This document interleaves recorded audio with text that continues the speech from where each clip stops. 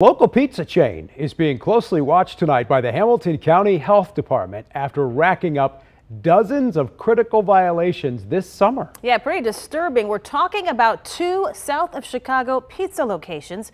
Fox 59's Gabby Gonzalez shows us what's going on. It is tonight's Dirty Dining.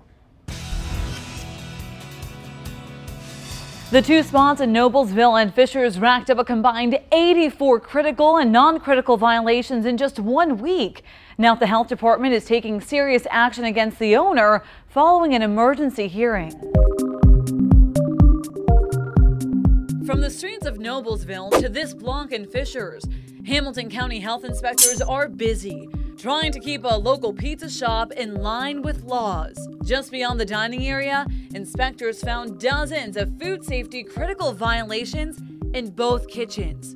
Molded buns, dirty counters, and flies in the cooking area are among some of the offenses. We count heavily on the managers, the operators, and the owners to perform those food safety procedures within their facilities year-round. Problems with each of these spots date back to last spring.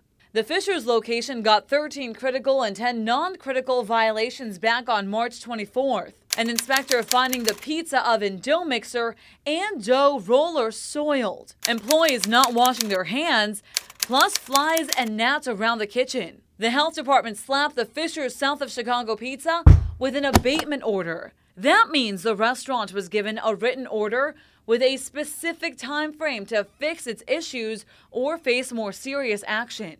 Usually an abatement order takes care of the problem. That was not the case here. 3 follow-up inspections later, the number of violations increased to 18 critical and 17 non-critical on July 22nd. The inspection records show the floors and walls in the kitchen were soiled. House flies and fruit flies were observed throughout the facility. A black trash bag was being used to store pizza dough in, and the manager on duty was not present. Employees saying the manager did not show up for work. We need the facility to help educate and train their employees and make sure that they're doing things right. Meanwhile, the Noblesville location was facing trouble too. An inspection report from April 27th lists 15 critical and 7 non-critical violations for things like employees not washing their hands, chicken stored uncovered in a cooler in the basement, and pizza dough stored in trash bags. The situation escalating when an inspection at the Noblesville south of Chicago pizza on July 25th led to 19 critical and 30 non-critical violations. Violations included the cheese at the salad bar being kept at improper temperatures, floors soiled in the kitchen, bar, and basement, 2 pans of heavily molded red peppers found in the walk-in cooler, and sanitizer not set up for the kitchen prep areas. There's issues internally within the facility that the facility needs to address, and we need to help them get to the bottom of that. We would rather have a facility or business, even south of Chicago, to have a good business and a good operation and be profitable. We just also want it to be safe for the citizens who patronize the facility. A combined 84 violations in 1 week for the Fishers and Noblesville restaurants forced the health department to bring in the south of Chicago pizza owners for a hearing on August 11th. The inspector takes it to the point to where they feel like they're not maybe making enough progress forward.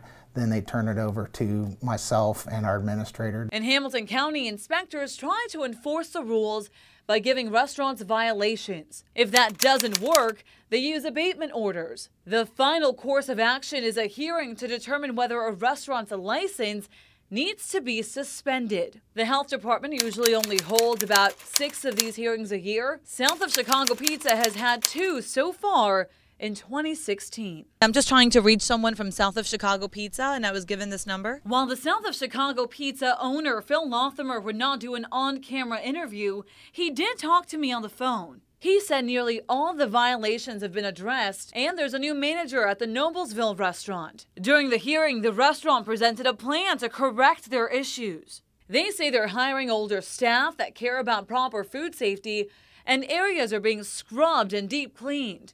The true test is still to come during the next round of inspections, with more severe steps from the health department if the problems persist. Then we can move into other mechanisms like civil penalties, which are allowed, basically fines, and then also maybe potential suspension of the license of the facility. It may a temporary closure of the facility, get it cleaned up. The owner, Phil Lothamer, told me he's in the Fisher's restaurant 6 nights a week now to make sure things are going better there. He also says he invited the health department to come back to get another look at both restaurants, but he told us the health department can't do that until August 26. In the meantime, the owner says the health department will conduct a 2-hour food safety training session with the employees. That's happening later this month. And we want to let you know there are 2 other South of Chicago pizza locations in central Indiana.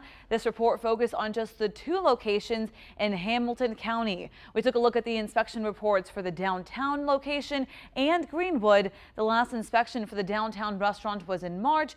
For Greenwood, it was in July, and both restaurants passed with no major violations. Back to you.